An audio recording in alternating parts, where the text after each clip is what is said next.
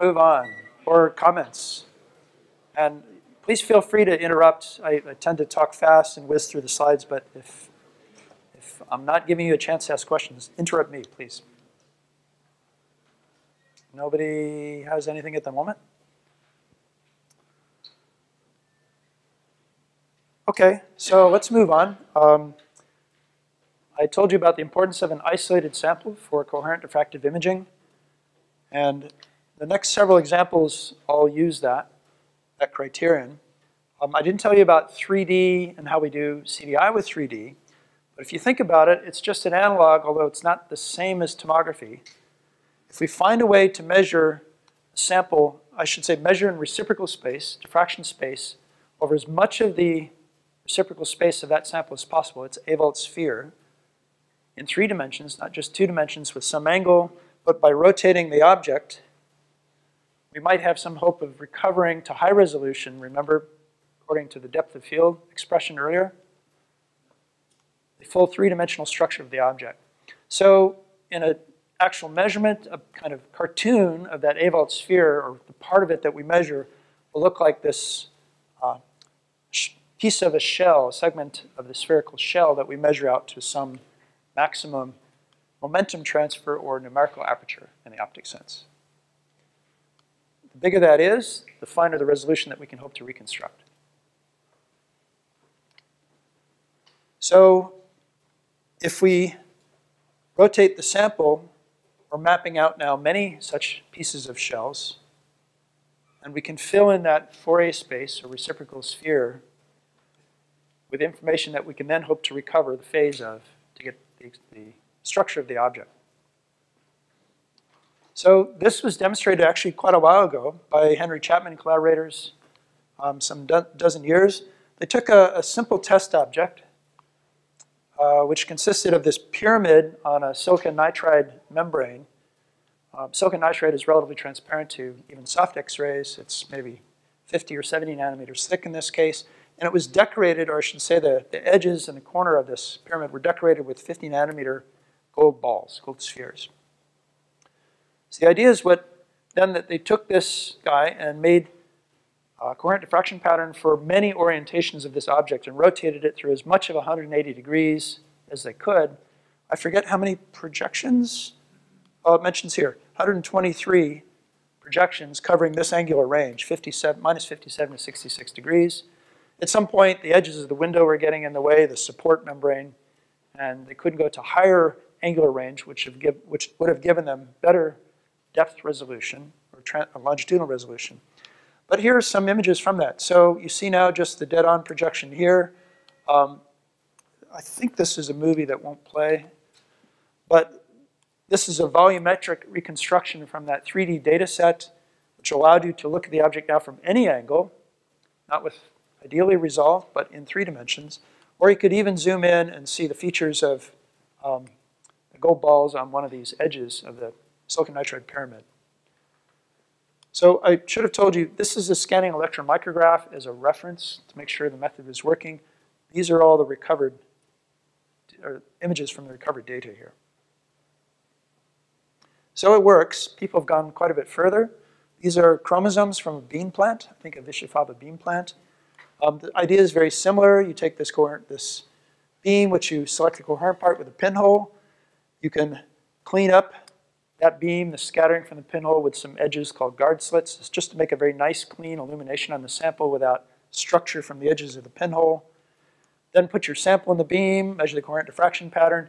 There's one feature I should mention of this experiment and the previous one, which may have been a bit non-obvious, and that is the center of this diffraction pattern, measured very near q equals 0, or no scattering angle, is very bright, and most detectors can't handle that. So it's blocked. There's a beam stop, a little square of something dense like lead, to block the center. That makes recovery of the low spatial frequencies, or the low resolution information about the sample, a bit difficult. And people have done some tricks like short exposures and no beam stop combined with long exposures and a big beam stop to try to patch those together. The signal falls off very quickly with momentum transfer Q, or numerical aperture if you like, and can be very bright in the center. Anyway, these are reconstructions of this particular object. You can rotate the data around, and a fully three-dimensional volumetric set was taken. What was, I guess, noteworthy, especially about this, was not only the fact that it was 3D in a biological object, is that it survived being dosed in the beam for quite a while. The methodology has been extended to other samples. Here's some work by John Miao's group at UCLA. These are simulated mantle, Earth's mantle samples, which are iron and sulfate rich. The idea was to map the olivine distribution as well as iron in these things. You can take slices through the volumetric reconstruction and see all the details here and plot the iron density quite quantitatively in this case.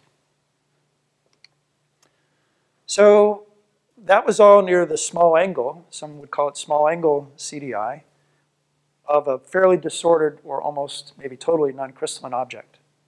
All the same rules apply. The numerical aperture or momentum transfer out to which you measure determines the resolution that you can reconstruct. But if you remember the blue and yellow slides from earlier of the crystal case, we should be able to get all that information now from a Bragg spot from a single crystal in the beam. So here's the idea. We have our X-ray beam, some coherence finding apertures before the sample, and then we put maybe a lens to focus onto the sample or mirror. And then on a diffractometer, we can place our sample through which we can rotate to define the Bragg condition and measure the Bragg spot and the light around that Bragg spot, the fringes, or most importantly, the speckles around that Bragg spot, due to structure in the crystal sample at a given reciprocal lattice vector. So typically, this step is actually rather tricky. How do you get the beam and the focus to put a lot of light onto a very tiny sample? And then even trickier, you have to rock that sample to establish the Bragg condition. Once you do that, you can collect many measurements through the Bragg peak and use that information to do phase retrieval to solve the problem. So there's a very nice review article here by Robinson and Harder from 2009 in Nature Materials. It gives lots of details and a few hints of what I'll come to next. So this is a picture of what the pattern would look like if you could measure it in 3D. And in fact, when you rock it through a relatively narrow angular range, just a half a degree or a degree of the sample angle in the beam, you're actually tiling a huge swath of reciprocal space. This is great. This actually gives you now access to depth information that you had to fight a lot harder for in the small angle case. Where before we had to rotate the sample or the beam around the sample through nearly 180 degrees to get to high depth resolution. If you remember this case of the hot dog shaped resolution element penetrating the sample and trying to define depth resolution by going through large angles. Here in reciprocal space, we have this wonderful benefit that just a small angular range swings the beam tremendously through reciprocal space. So we can now map out by just rocking, literally, the sample through pretty tiny angles, the 3D, and take that information, put it together, and get the 3D or three-dimensional speckled ball, some call it. I was really struck by the sculpture out in front. I don't know if that was intentional, but it looks pretty much like one of these. If I'd had time, I would have put the photo in, but do you know does anyone know the origin of that? It's a star on it. But. So this is you can pretty much guess from the sample, it's a cubic crystal. It's real data. There's a silver nanocube, about 300 or 400 nanometers on a side. And it makes, from its facets, these beautiful fringes with quite coherent light focused onto it. Okay, so the three-dimensional pattern is the Fourier transform of the three-dimensional electron density in the sample by just measuring through a small angular range, rocking the sample. Here's a reconstruction, actually the diffraction data, with the full rocking curve shown in this repeating loop, and a 3D reconstruction of a gold nanocube, or nano object. It's a crystal, but it's not quite a cube. And you see here now all kinds of detail shown in this isosurface or false surface rendering of the magnitude of the reconstruction. The phases aren't shown here. We do have that phase information, though. So that's available to us, and that can tell us additional things. One other point here, we're assuming the object is inside a support or a maximum size constraint for the problem to solve the phase by these iterative methods we talked about before the break. shown by this box here. It was a parallelepiped, not a complete cube, because we could sort of make it thin on one side, and that actually gave us a good reconstruction. So in practice, you can start with a large guess of this finite support and kind of shrink it down. There's a nice little algorithm called shrink wrap to do that, and make sure you still get a good reconstruction. If you go too far, it doesn't work, so you know to back off, and then you're probably done. So you don't really need to know the object is of exactly a certain size, but no larger than some maximum in practice. Okay, so what else do you get from this? And this is unique to the Bragg case. Remember that this lattice, the atomic lattice, with electron density around every atomic nucleus, gives rise, because of its spacing, to Bragg spots in reciprocal space. But if that lattice constant, or distance between the atoms, changes a little bit, clearly it's going to shift the Bragg spot. What if it's changing a little bit within the sample? In other words, if you squeeze the sample along one direction, a uniaxial strain, now in maybe this direction, the Bragg spot doesn't move, if you could measure along that axis. But in this axis, because you squeezed it, it would move. And in particular, if there's a gradient in that, you might have some information about the strain. So it turns out that's true. If you consider our 3D crystal lattice, we have the incident wave and the scattered wave, K final here. Within an area that's strained, in fact, it's going to shift part of the spot relative to the part that's not strained, or strained differently. So that gives rise to asymmetries in the Bragg spot. Instead of being like you saw in the picture here, now maybe it's brighter on one side than on the other, or vice versa. So that's rather nice. This method can tell you about local atomic or lattice strain within a sample. Here's a beautiful example that really put this method on the map by Robinson and Mark Pfeiffer in 2006. So they had, this is a scanning electron micrograph of some lead droplets, which were de-wetted by heating and then annealing of a lead film on a silicon substrate. The dimension, I think, is barely visible here, but they're about half a micron in size. Here are the diffraction patterns. The reconstruction was done. And now here are reconstructions showing you not only the shape of the object within it, but recovered from the phase of the object, the lattice displacement corresponding to the strain. We're not seeing the strain directly, but how much of the lattice has moved because of strain between the droplet and the silicon substrate. And in fact, it worked out quite interestingly that there was a two-point or two-pole structure to this strain that made it look as if it had a bimodal distribution here just from the substrate on which this droplet stuck. So it was a bit of luck for the sample, that it was interesting, but it allowed them to see the strain within this otherwise nearly perfect single crystal. So this method has been developed quite a bit further. This is more recent work showing a strain between the core and the shell in a zeolite. This is a highly porous aluminosilicate network that had been coated with a carbon, an organic material, and you bake it, and all these strains develop here now. So this is the phase of the reconstruction showing equivalent to strain, its lattice displacement directly in false color. What happens to these objects as a single crystal actually is you cook it at different temperatures, up to 450 C. Nice thing about X-rays is you can have windows on a cell. The X-rays go right through, particularly hard X-rays, and you can do these in situ measurements as this particular sample was cooked actually to 550 C. Here's what the setup for this kind of experiment looks like. This is a view almost down the beam of the diffractometer at beamline 34 IDC. Ross Harder operates this at the time in Ian Robinson's group. They built this from University of Illinois Urbana-Champaign, and now it's being run by Advanced Photon Source in Chicago. Beam comes from the lower right. The sample is in here, sorry, right about here. And then on an arm of the diffractometer is the detector, a CCD camera or a pixel ray detector that measures the diffracted signal. So to give you an idea of scale, this arm is, the detector here is about 1 meter from the sample. It can be extended to almost 3 meters.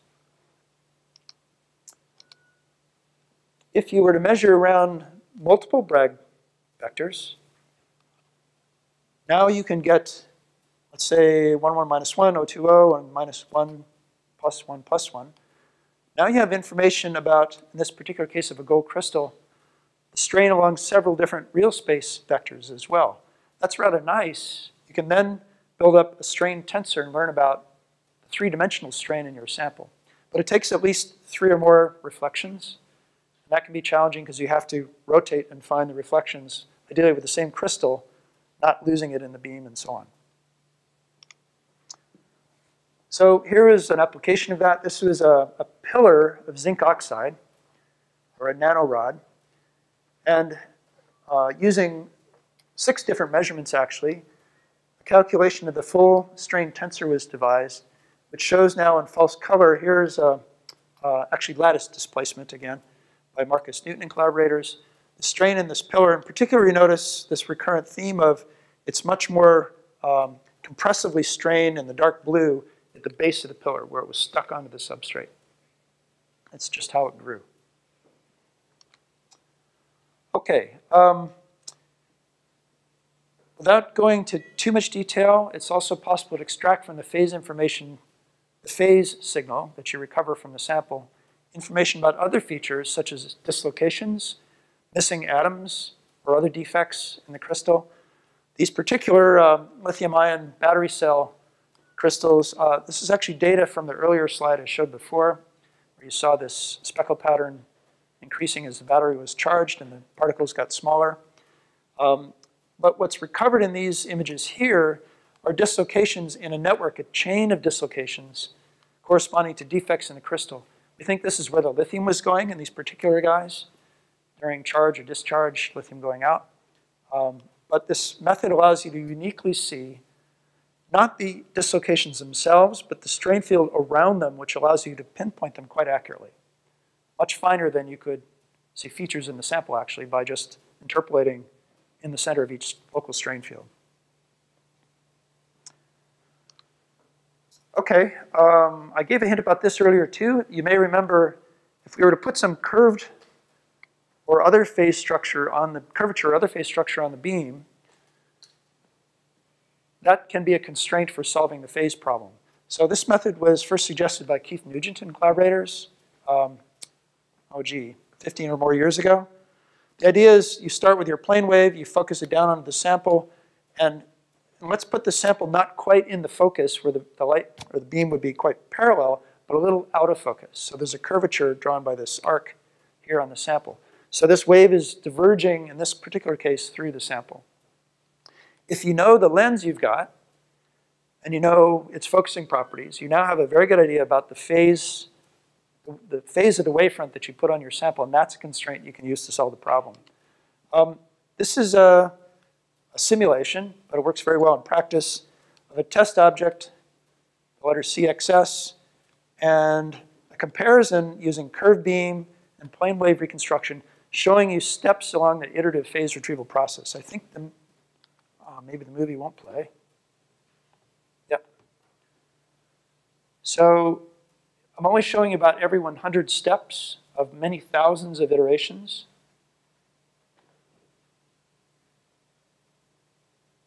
A little hard to see here.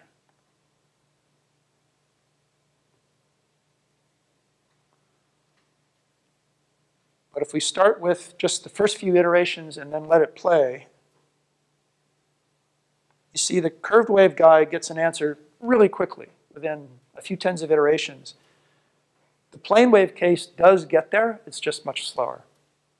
So having a strong constraint in this case of the curvature on the incident wave really helps. This became known as Fresnel coherent diffractive imaging because you're working in the Fresnel regime of the sample, where you have a lot of curvature of the waves. It's no longer the far field or Fraunhofer case.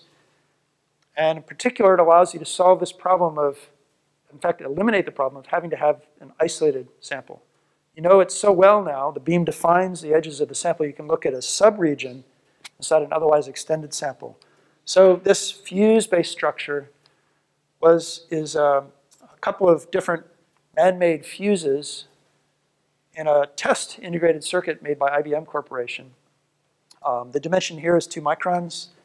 This guy is intact, showing you an intact metal fuse. And These are copper wires with tungsten connections inside of a silicon dioxide matrix. And this one has been blown out by running high current through it over some time and cooking it in the oven. So IBM cared about where does the copper go and how did it blow, and is there any residual damage around these points where it blew, much like a failure of probably transistors in my laptop a few years from now. So these images here show what you can do to map this fuse and the tungsten studs and the tantalum liner around it by stepping the focus beam through this otherwise extended sample. So we've just removed the requirement for an extended sample by putting a very strong constraint on the problem, the curvature of the wave.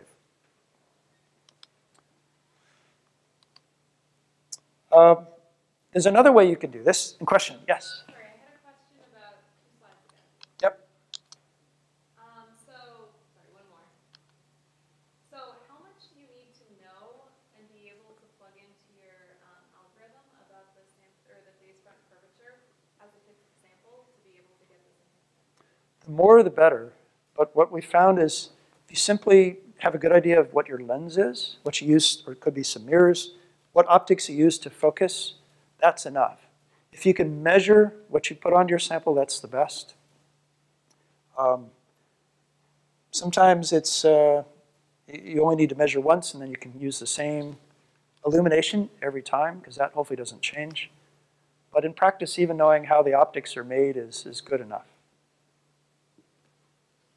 Yeah, good question. Okay, so this is quite nice.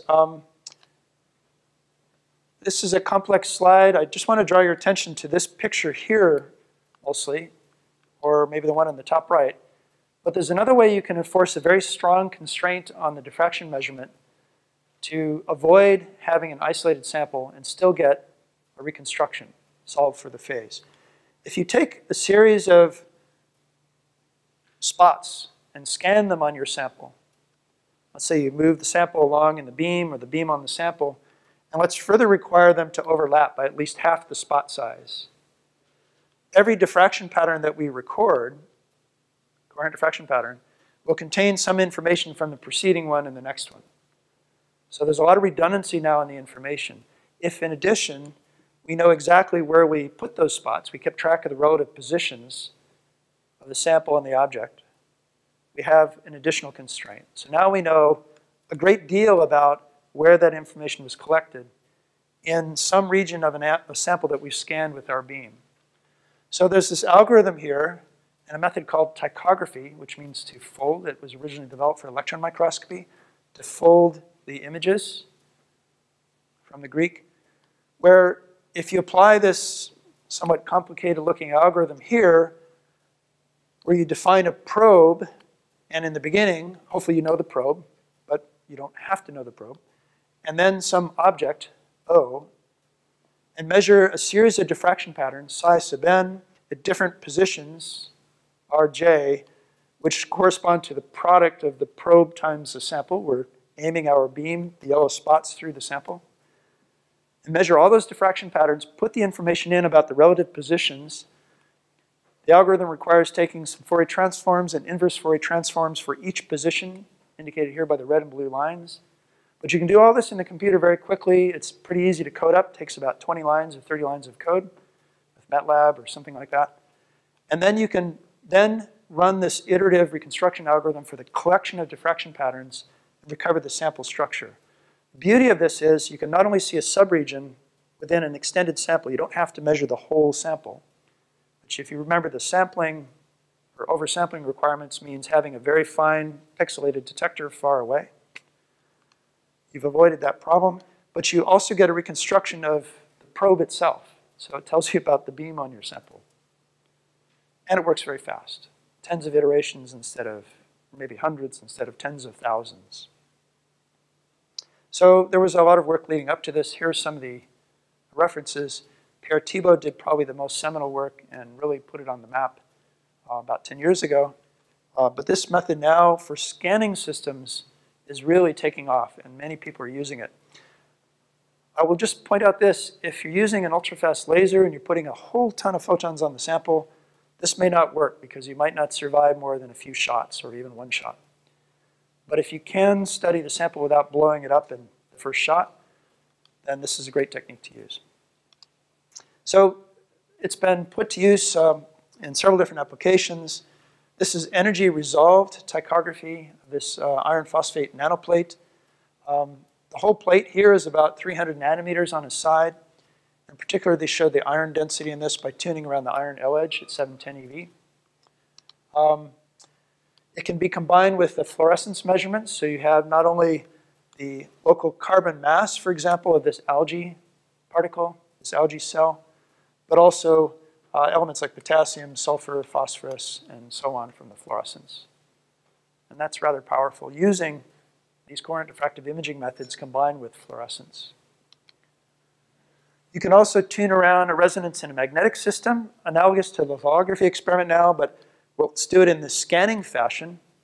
Same type of sample, these worm domains, in this case a gadolinium iron sample, but similar to the cobalt platinum one from before. Measure your series of speckle patterns, and then reconstruct them. In fact, you can do it, for example, as a function of magnetic field, and plot magnetic domains, or reconstruct the magnetic domains in the sample as you change the magnetic field.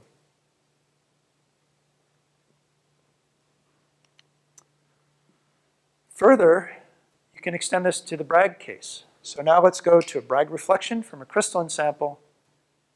Apply the same kinds of algorithm. You have to be a little bit careful now how you do it. In particular, you have to be careful to stay on the Bragg condition. So going to 3D is quite hard, but there are some advances.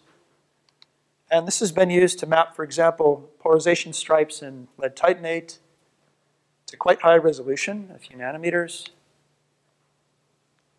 These stripes develop from a slight shift of the lead atom in this titanate structure, which spontaneously goes up or down and results in these nanometer scale stripes, which are quite difficult to see by other methods. Or if you work at a really large Bragg angle, you have some information when you penetrate into and back out of the object, which gives you in 3D some structure here. So this particular device was another system made by IBM. It has this polysilicon gate electrode on silicon on oxide. You scan along here with your ptychographic measuring setup, and that allows you to plot now the strain field not only because we're using Bragg diffraction in the transverse direction, but going through a large angle into and back out of the sample, the longitudinal direction. It's not very high resolution in the depth case, but it is some. Okay, last section is about ultrafast things. I think we should go at least through some of that. Anyone need to stand up or shake it off? Okay, it's been a long day. So the real attraction of using a very short pulse beam is to outrun radiation damage. Radiation damage timescales in, let's say, biological cells are milliseconds down to tens of femtoseconds. The smaller the object, the faster the scale typically. But a lot of simulations have shown, and now measurements have shown, if you want to do the measurement before the sample is destroyed, particularly at high resolution where you need a lot of flux on the sample, you have to go fast. So this seminal work by Richard Neutze estimated for just a single crystal, in fact, how fast you would need to go. And the number is in the femtosecond time scale. So that's the hope, that's the dream, that you might be able to measure the structure of a single particle, even a single protein crystal, even though you've destroyed it, with one measurement. And from that diffraction measurement, reconstruct not only the phase, but the full structure of the object. So this corresponds to this diffract, or diffraction before destruction concept, that you get the signal out just before the sample is, a plasma ghost of what it was before. And very elaborate methods have been developed to inject particles one at a time into the coherent X-ray beam from a laser like LCLS here, and then measure the diffraction signal onto a large detector that allows to measure to very high momentum transfer angle and thus high resolution. It's become really the holy grail. In fact, some have argued it's the basis for LCLS. I think there are many more good bases. And not only that, but the European X-ray free electron laser project in Hamburg, to be able to reconstruct maybe not even crystalline single molecules, but non-crystalline single molecules. There's no crystallinity requirement by the methodology, although it does get harder as you work near small angles. So here's a picture of the Coherent X-ray imaging station at LCLS, a cartoon, I should say. The beam comes from the left. There's some focusing mirrors and slits and so on. The sample is in a chamber here, a detector at the back of that. Here's a photo of that setup, I guess looking upstream. So the sample chamber is down at this end. And this, you've seen it, it's big. It was already some 6 or 7 years ago now, but Marvin Siebert and company showed you could use this methodology to image a single Mimi virus. It's a pretty big virus, a couple hundred nanometers on a side, with this cute icosahedral structure, and get some pretty low resolution images. These are using long wavelength soft X-rays relatively, but something corresponding to the shape at least of the particle. Maybe not so much detail about the internal structure. You can push this along the direction of crystallography using CDI methodology for small isolated samples on a fixed target. Step the target along, do the crystallography that way. I think you've heard about this. Using phase retrieval methods, you can refine this information that you wouldn't have access to otherwise. This has been done to solve, for example, the structure of a 2D crystal, bacteria rhodopsin. I think the paper is out, but I don't have the reference here. But I'd like to come back to holography just briefly because it's so powerful and so quickly gives you the phase. Imagine if you had, again, some object as a scatterer, but you put in another object, and let's call that the reference. Maybe you had a pretty good idea what that reference scatterer was. And let's make it small compared to the object. It could be forward or backward of the object in the longitudinal sense. But the two guys, being coherently illuminated together, will produce two waves that then can interfere and form holographic fringes, which, if you know something about your object, you've characterized it already for the reference scatterer, you can learn about the unknown object and from its reference, or its object wave. So these are simulated diffraction patterns of these three cases. This is work by Thijs Gorkover here at SLAC. The idea is that you would use some small xenon particles as reference objects and maybe another xenon particle or something else as your object.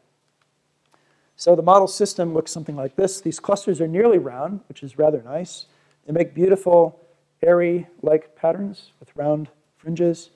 And xenon has many electrons, so it scatters quite well. It becomes a good, bright reference source. The setup looks something like this. Again, the coherent beam is coming in. The clusters are injected. And also some unknown particles, maybe a bioparticle protein or something like that is also injected. So cartoon-like, that's the sketch. And Thijs has been developing this with a couple powerhouse groups between Janusz Hajdu and Henry Chapman in Uppsala and Hamburg both. The idea is then you've now got a way, if you can allow these two guys to be in the beam at the same time, to make holograms, which you can then reconstruct quite quickly from the objects. So here's a comparison of the earlier work by Marvin Siebert using just CDI, no holography, without holography, and using this holographic method of the same kinds of icosahedral particles. And you can see it does a better job. It's not perfect, but it's already quite good, and this is recent work just published. Thijs has gone a little further, and knowing some information about the actual size and shape of these xenon reference scatterers has improved the resolution further. I'll leave it to the paper to read about it. Okay, I think we're running out of time. I would love to tell you about pump probe methods and how you can use CDI with some kind of pumping system like an ultra-fast optical laser, which might change the state or introduce lattice vibrations, phonons, within a sample, and then you can probe them after a programmable time delay and understand really about the dynamics in your sample using the ultra-fast X-ray beam as the probe now. But you'll get a copy of the slides, and you have the talk, and The next sort of 7 slides are about that. So I think I'll just move ahead and leave you with these examples to read about. Maybe the movie is worth looking at. This is another zinc oxide pillar where we've now measured dynamically what happens as you shock this with a laser and then probe it over a series of time intervals, delay intervals, from the incident probe to look at how this guy moves. Why do you care? Turns out zinc oxide is rather interesting. It's piezoelectric. People are exploring whether or not you might be able to make energy harvesters from these guys. And the modes that they vibrate at can tell you a lot about some modes can tell you about whether or not they're good at energy harvesting or not so good at energy harvesting. If you could tune them, that would be great. Okay, I think let's just skip to the last quiz. This is the real test of how awake everyone is. You have 1 minute. So what will not be imaged in a pump probe experiment? And you don't have to see the examples that I just blew through. Just remember what we talked about with electron density and strain and lattice vibrations, and choose your votes.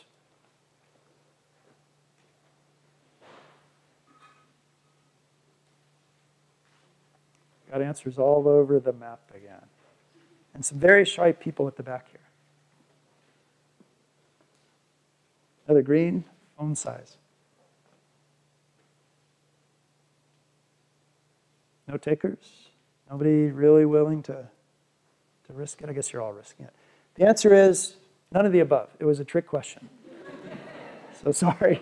You'll get a handle on all these things, and that's really quite nice. So the take-home message is an ultra-fast X-ray source like LCLS combined with CDI methods and some other way to time it with like a pump laser. It could be a pump electric field or some other thing. To change your sample allows you to make movies, time-resolved movies of how the sample responds dynamically to that pump.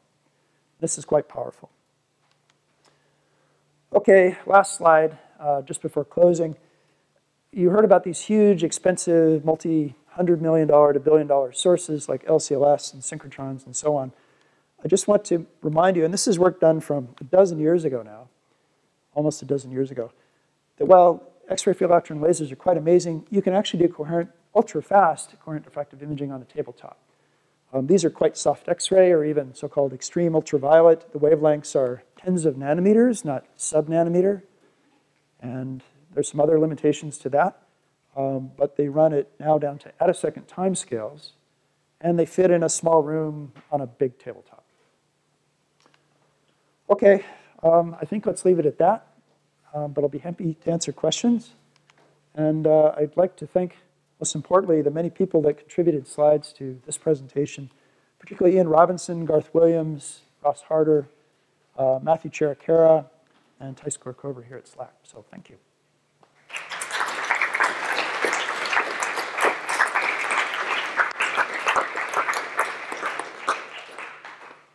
Thanks, Ian, for this very illustrative talk. We have time for questions.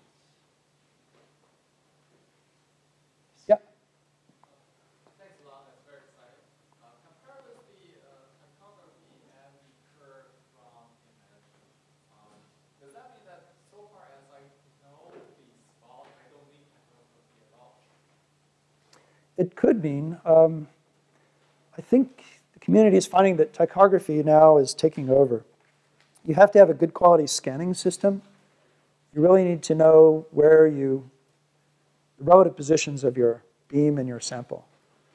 But you don't need to know very much at all about the illumination, per your question earlier, on the sample. In fact, you can get that information out of the measurement if you know everything else well. So you would think the single view method would be most powerful, maybe for free electron lasers, in particular the Fresnel CDI case. But most people have moved toward typography these days. Because it's difficult to actually get the accurate Of the wave. Yep, even if you know the optics well and so on. The other nice thing about typography I should mention, or forgot to mention, is there's no limit to the size, just time, of the sample you can cover. So in principle, you can scan, I guess that's true for now also, but it's more complicated to keep everything stable.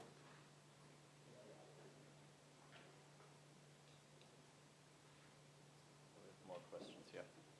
How limited is the field of view for CDS? So that depends on meeting your sampling criteria. If it's the isolated sample case, remember the bigger the sample, the smaller the Bragg spots, and the finer you have to measure them to meet this twice Bragg spot or better sampling criterion, oversampling approach. So how big can it be? In practice, a few micron size sample, a 1 angstrom beam, a 12K EV beam, and 3 meters are kind of necessary to do the job. You can plug the numbers. If you make the sample tens of microns, you're now going out to 30 meters, or you have to increase the wavelength, which is not always so good either. So that's kind of a ballpark answer to your question. There are good reasons for wanting to be able to use tychography or one of these other methods for larger samples, or at least subregions. Maybe you don't want to connect all the dots, but you'd like to measure here, here, here. Choose regions of interest in your sample. In that case, isolated sample requirements are going to hurt you.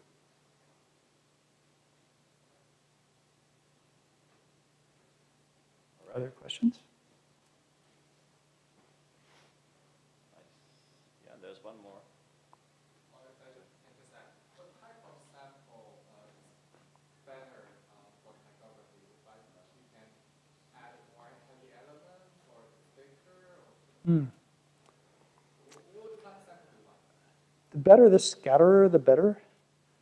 So biological objects are very interesting, but they tend to be made of very light elements, and they don't scatter strongly. There are not many electrons to contribute to the diffraction pattern.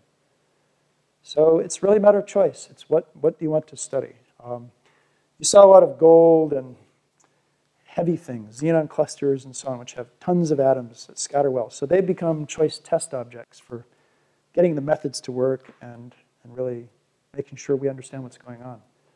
But the interesting problems tend to not always be so easy.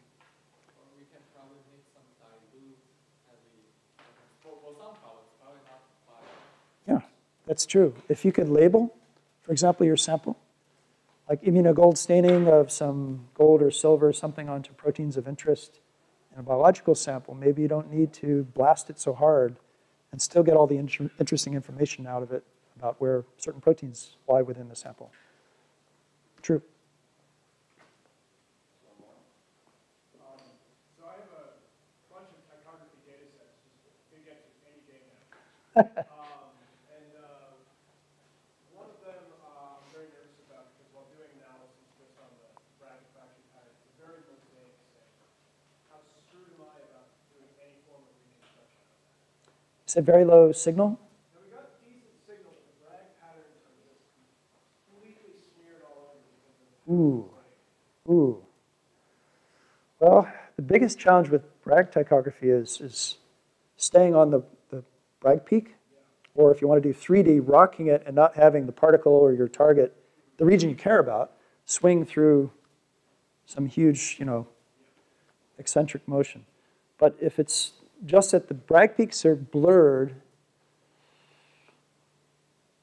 there's some tricks involving multimodal approaches where you can model this as an incoherent system consisting of weighted modes, 5, 10, 20 modes. And that's pretty good. It's equivalent to looking at blurred Bragg peaks or a system that moved and blurred the measurement, as well as partial coherence. So that might be one approach. Yep. Yep. All right. I see no further questions, so let's thank Ian again. Thanks.